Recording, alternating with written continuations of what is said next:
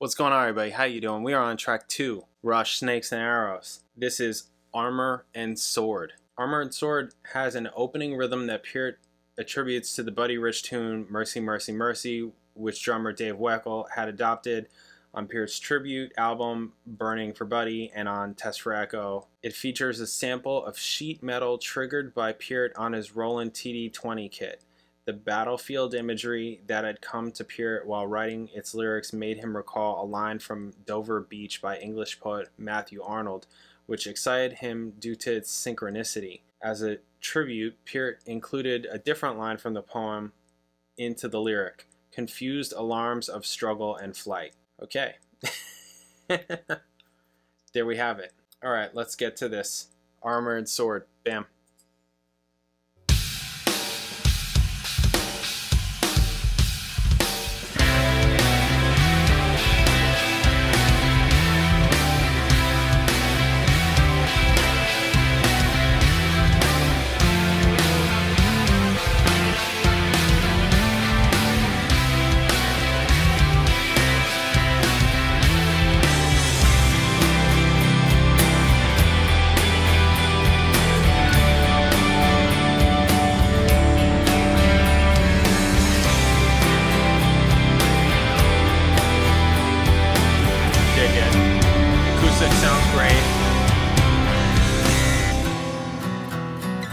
Sounds great.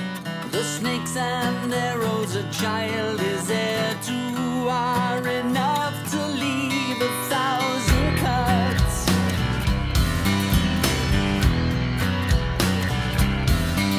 We build our defenses a place of safety and leave the darker places unexplored.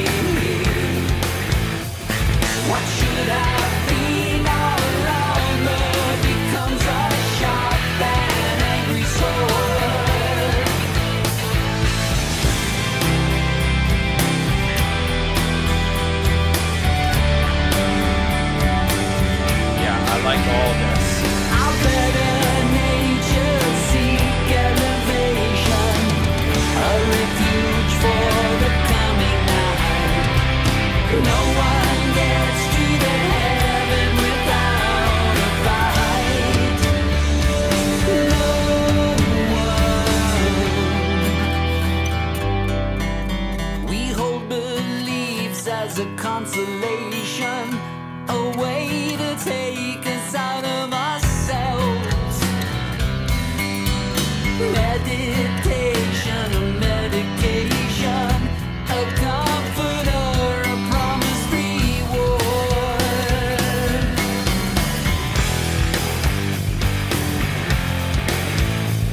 Sometimes this section kind of sounds like it could be like Nirvana. Like the riff, like if it were just like a little bit faster and messier, it would be Nirvana.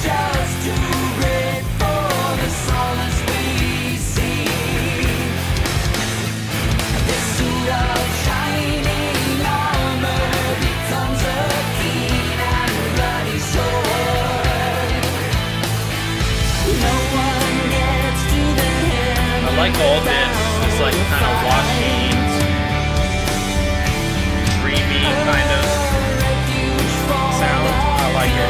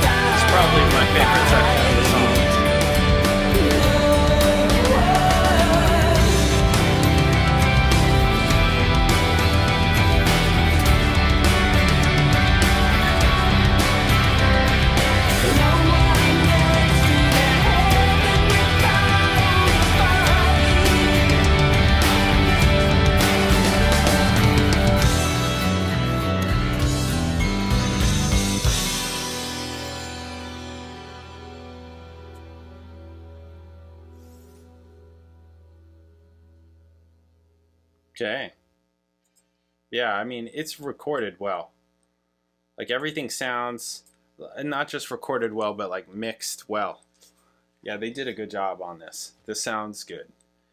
And it's interesting because like there's a lot of layers and a lot of the guitar stuff. Like Neil is pretty far back, but you still have him. That's why I was listening to towards the end of that. I was like, man, Neil is really kind of in the back, but you're still getting loud and clear all of his attacks on all the drums, the toms, all everything. And then there are other parts where he really comes out more, right? Where he's like popping out more. But there was a lot, especially in that like washy section, where he's like way back there because that's not the point of that section. The section is like all the like atmosphere and the wash and the sound, the soundscape. It was all right. It was all right. It was fine. I really liked that wash section. I think that, I mean, after hearing this made me think about that part that I read in Wikipedia. See, this is one of the reasons why I do it, where they said material to that of hemispheres with the unexpected angular chord changes. This song. Yeah. Unexpected angular chord changes. That whole, yeah. Yeah, there's like a couple of sections in here where it feels like that, like unexpected angular chord changes. It was all right. It was cool. It was all right. I didn't have the melodic problem that I had the first song, and I did really like that one section, but I'm not gonna say this was amazing or this was just as a song, right? In terms of me like liking the song as a song and being able to like sing it back to you and hum along and all that kind of thing. I don't get that yet. I don't get any of that kind of thing yet. But it was fine. You know, again, this may be a thing of just listening to it more. So, but it's cool. It was cool. He hasn't put down the acoustic guitar yet, has he? Right? So far. This is getting to that interview that I did with Alex where they talk about, and he says really an acoustic record, and I was like, whoa, whoa, whoa, whoa, whoa. There's just a lot of acoustic work. And then also reading, again, that whole David Gilmour thing, writing on acoustic guitar, that probably also is why there's going to be so much acoustic on this. So, interesting. Cool. All right, amazing. All right. Up next, Working Them Angels. I'll catch you in that video. Later.